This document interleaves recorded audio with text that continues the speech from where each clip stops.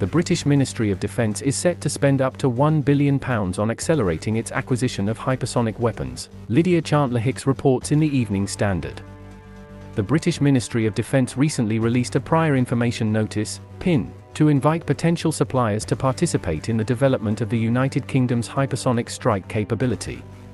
The goal is to establish a multi-supplier hypersonic technologies and capability development framework agreement, in order to expedite the development process.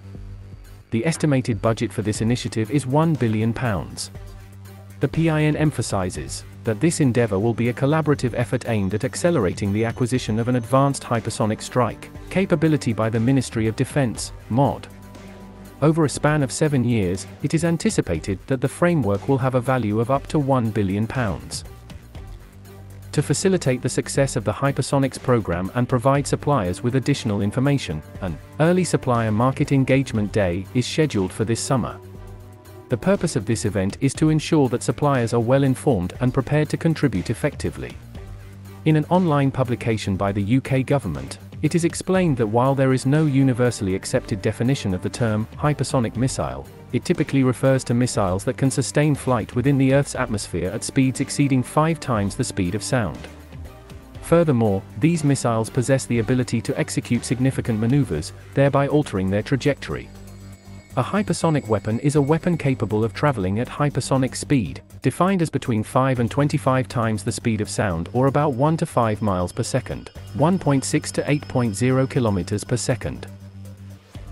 Below such speeds, weapons would be characterized as subsonic or supersonic, while above such speeds, the molecules of the atmosphere dissociate into a plasma, which makes control and communication difficult. Directed energy weapons such as lasers may operate at higher speeds, but are considered a different class of weaponry.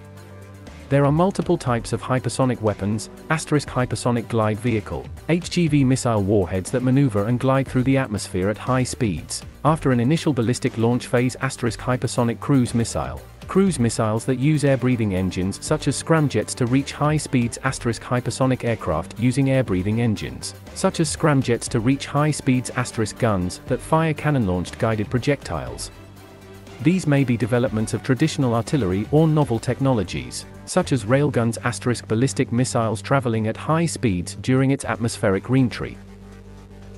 The Silbervogel was the first design for a hypersonic weapon, made by German scientists in the 1930s. In the 2022 Russian invasion of Ukraine, Russia was seen to have fielded operational weapons and used them for combat.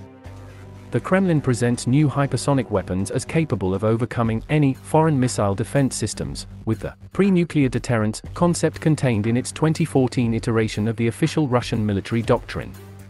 But Ukraine claimed to have succeeded in shooting down such a Russian air-launched missile, named Kinzhal.